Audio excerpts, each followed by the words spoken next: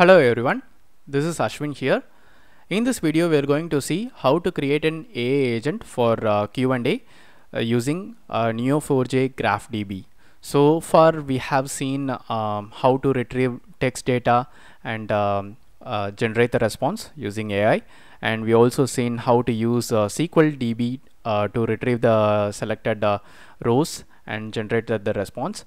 In this video we are going to use GraphDB, which is mainly used for capturing relationship between entities and attributes. So this is a different database, and it is also commonly used, so that's why I have taken up this tutorial. So to do this, you have to install Neo4j in your local machine. So first install Neo4j DB. You can search it in the internet and install this one. Then after that you have to open Neo4j desktop. So I have it with me. Before that we will just install the modules as well. So here pip install LangChain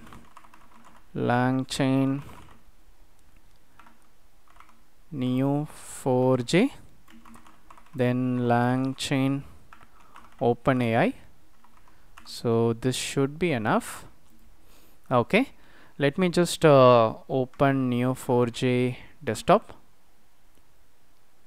So this is a Neo4j desktop. I just have an example project with me, and inside that I have this database. You have to start the database first, so it will just take some time for starting. After doing that, you just go to this plugin, click on this APOC plugin and install it. So I have already installed it. If you don't install it, means you will face some error, so make sure to install it. Then once the DB is started, we can populate the database. So this is the database I'm going to use, and let me just go to the code, and we have to set some environment variables as well. So if you open this Neo4j browser, you can set the username and password. Currently it will just log it as Neo4j. So if you just open the browser, so this is the browser. If you want to change the password, you have to type alter username Neo4j, set password, and the password you want. So I have it as Neo4j pass, and you can see you connected as Neo4j user. If you are using a different user, just change it accordingly. So this is the username and password which I set in my local machine. So you can just set it. Okay, let me just go to the code cell. I'll just paste this one, and this is for setting the password. Set Neo4j password. Then after that install APOC plugin. Okay, so once all the setup has done, you can just use the LangChain to populate the database. Currently it doesn't have any data. If you already have the data, means you can skip this step.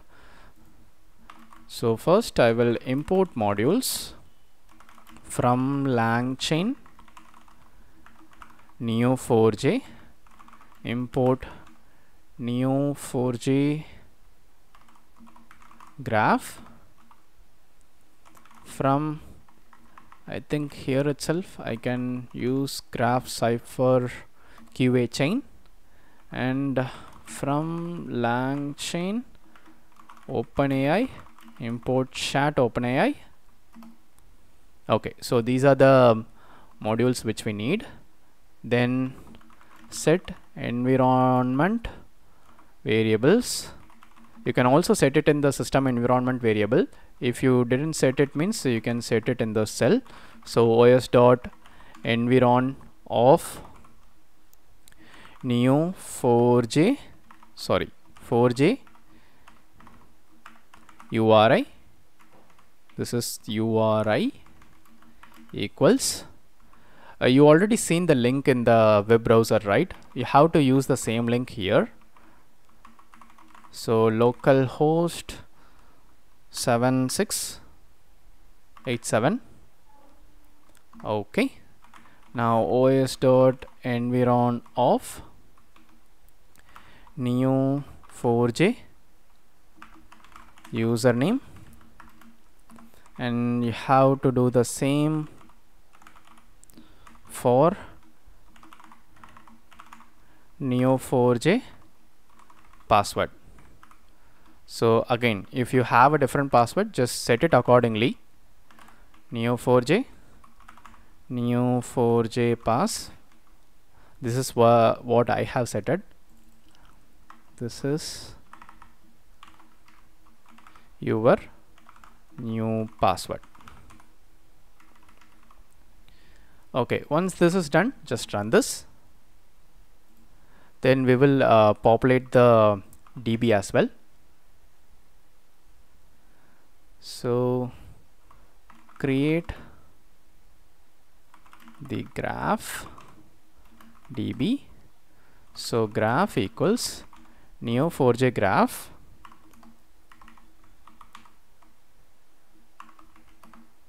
then create the query Pokemon query. So I'm going to use Pokemon CSV here. It just have the Pokemon names and the attributes along with the Pokemon type. So type will be the relationship here. The Pokemon will be the main entity and their attributes will be the HP, hit points, the defense and other attributes which is present in the CSV. So I'm not going to type everything, so I'll just paste the content here. So this is the full query. So what it does is it just loads the Pokemon CSV from this GitHub. I will also put this in the cell.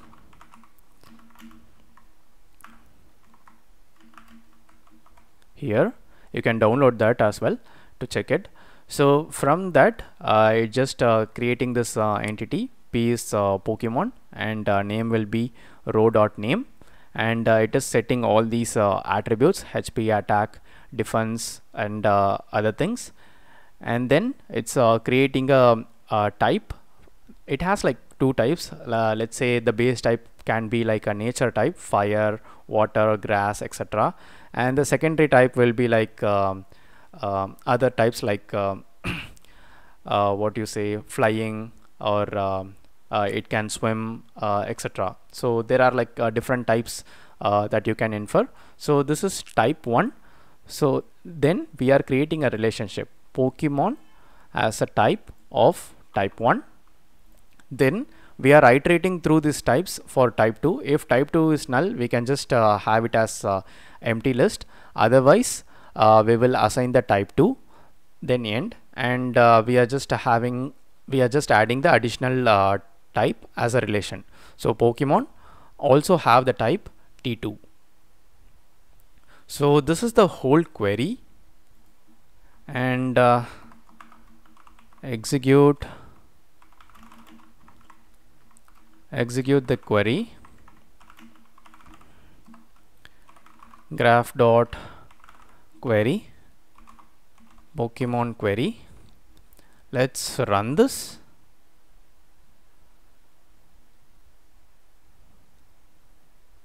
Okay, it has run successfully and it will just return this empty list as a result.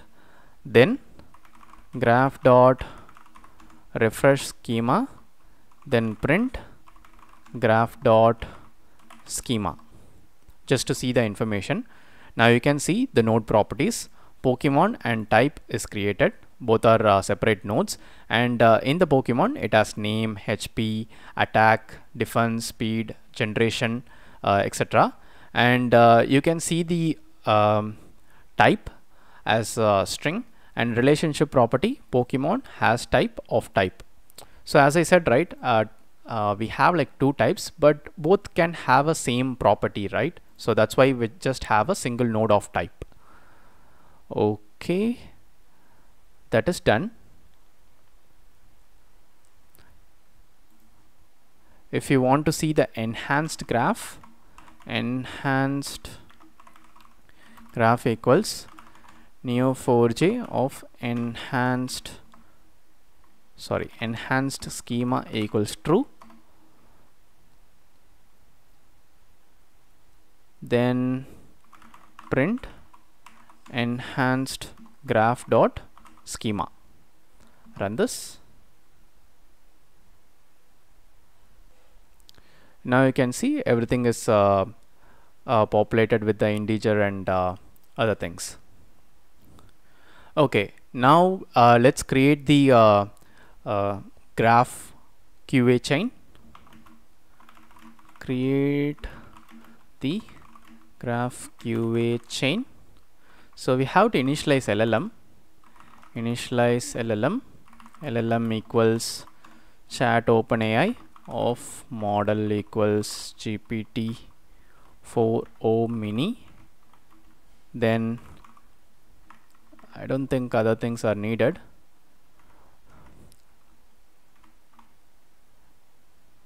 What we can call graph chain equals graph cipher QA chain of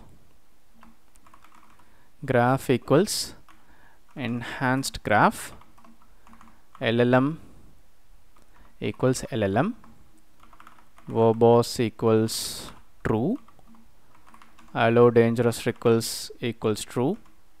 Again, you can add more parameters if you like, and then we can invoke the query. So let's just initialize this. Okay, something has happened.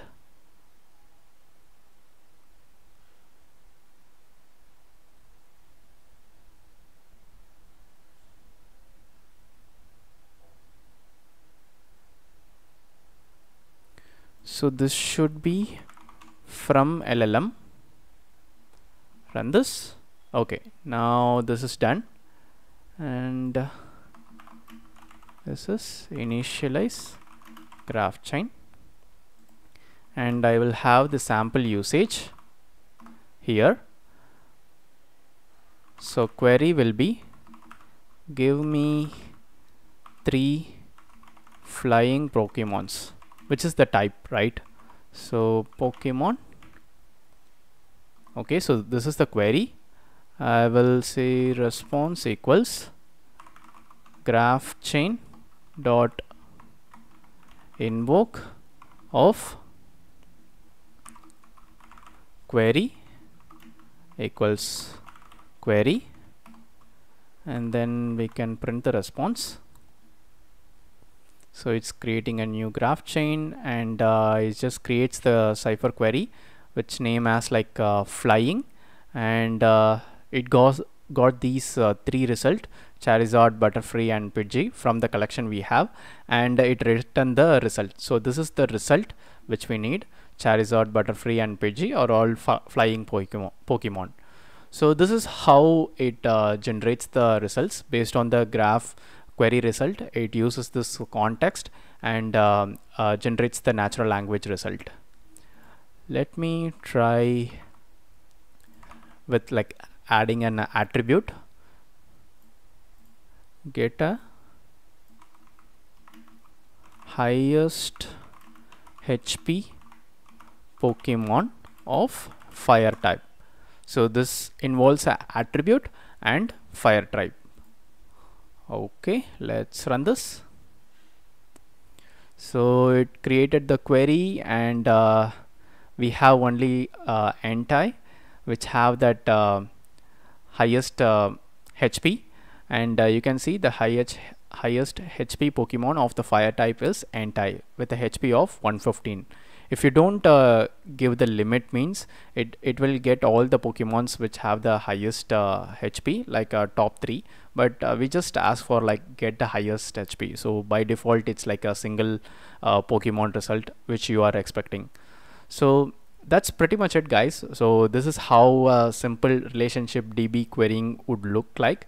So you can try with any other database, graph DB, which you have for testing. I think by default they have a movies DB database. You can also query that. You just have to like follow the same steps. Once the graph is connected, you can just initialize the LLM and pass the query. Because in the sample DB it does have all the information that is needed, so you can just completely skip this step and just directly connect to the graph. Like here. So if the database is already updated, means you can just directly use this and get this schema information and proceed further. So other than this, if you have like any queries regarding this video, please leave a comment below. I will definitely assist you. Other than that, if you like this video, hit the like button and don't forget to subscribe to the channel for more videos like this, and see you guys in the next video.